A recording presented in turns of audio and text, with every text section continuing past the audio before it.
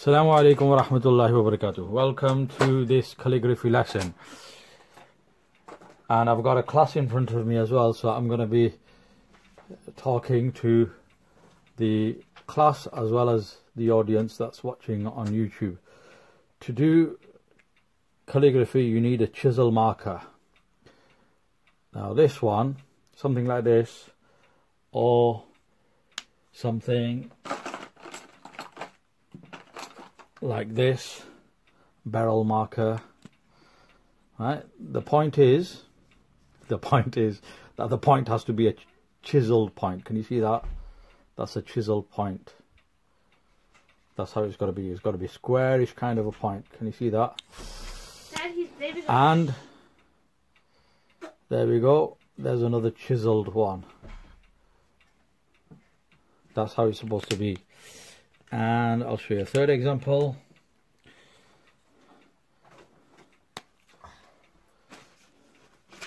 Can you see that? That's quite worn actually. So it's got to be a chiseled point marker. Here's another. Now some markers that you get, permanent markers, they have a bullet tip, bullet point. You do not want a bullet point. That's no good. This is an example of a bullet tip. You see that? It's just oval, it's just round. You don't want that. You want this. Right? And if you can't find them, then you just go down to, in England, you go down to the pound shop and you can pick these up for £1 quite easily. If you get dry markers, whiteboard markers,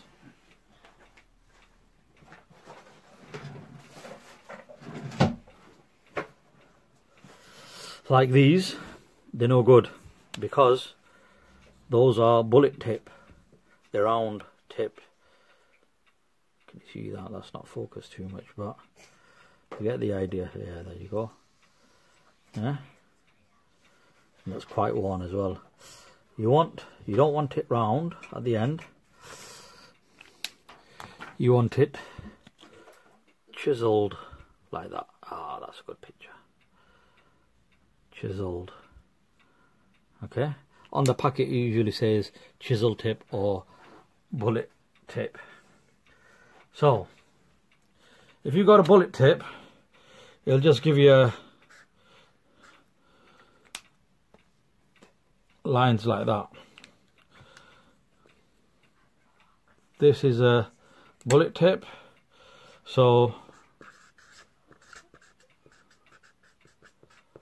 it'll just give you standard lines like that. When you use the chisel tip, it'll give you that.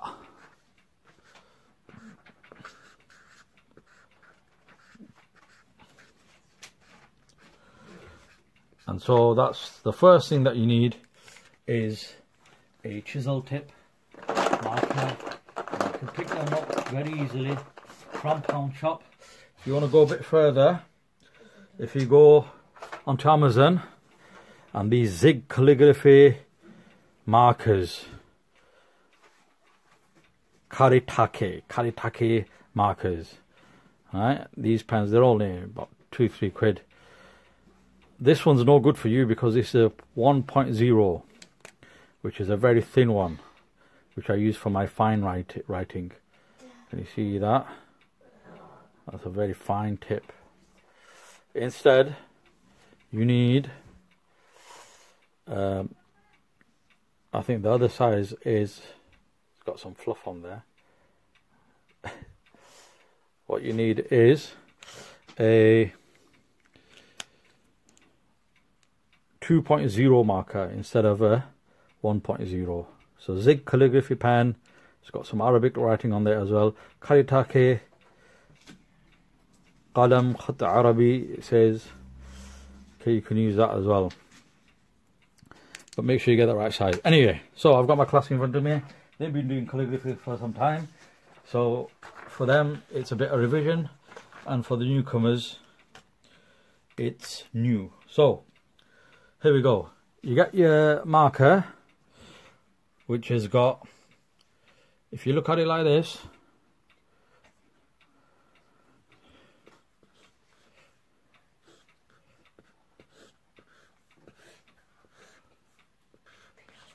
the tip is like this when I'm holding it.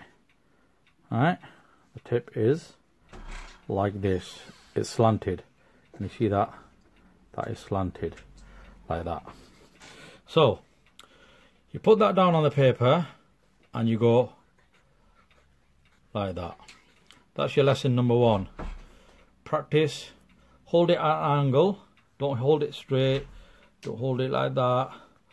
Hold the pen at an angle. See that angle? 45 degrees. So when you put in the nib down, it's like this, and then just pulling down. Alright, just practice doing that. That's your lesson number 1. And when you get good at that, let's change markers, get me a better marker, a bigger marker. When you get good at that, and you do lines and lines and lines of these.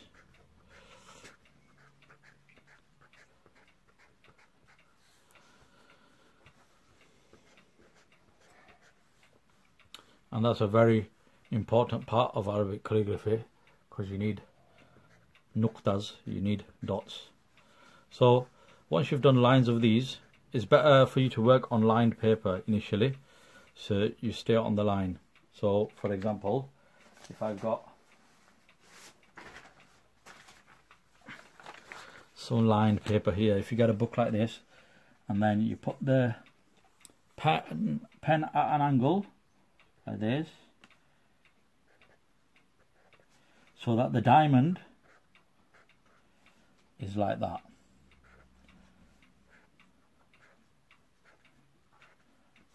It's hanging in the middle.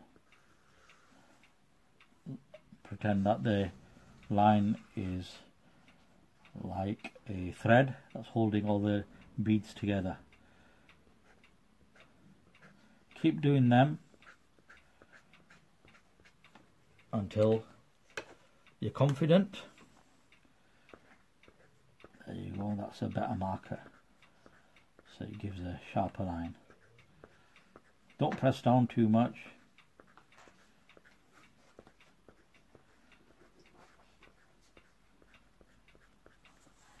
Just keep going like that. Then you can bring them closer together,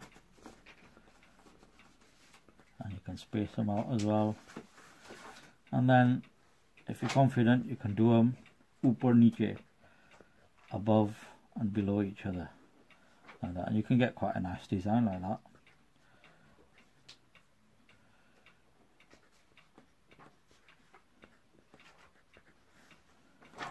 Okay, so that's your lesson number 1. Keep on practicing that. The key to calligraphy is practice, so keep practicing.